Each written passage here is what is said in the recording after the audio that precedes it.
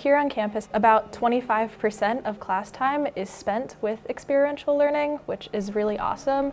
But within my major, game design, it's, I would say, about 95. Actually, in my strategic management class, we are responsible for running our own business, determining our advertising, our PR, who we're marketing to, working with supplier relations, really getting the full experience of what it's like to run your own business. 1924 Prime, it's our 5-star steakhouse that we have here on campus.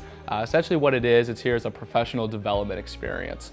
So figuring out, not to be cliche, but what fork to use when, learning the proper way to cut a steak, but then also just to kind of hone in on some of those other soft skills that High Point really puts an emphasis on. So communication skills, small talk, just how to conduct yourself in a professional setting.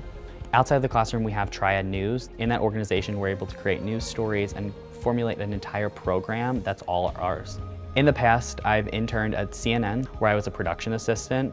It was an amazing experience to work with high-profile talent, to grow as a professional and learn more of what I want to do as a career.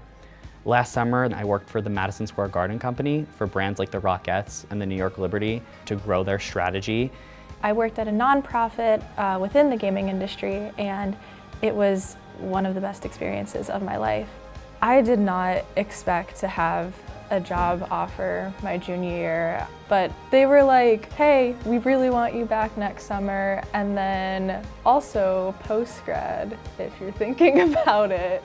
Yeah, so High Point really is helping me succeed in the real world and helping me succeed beyond this university.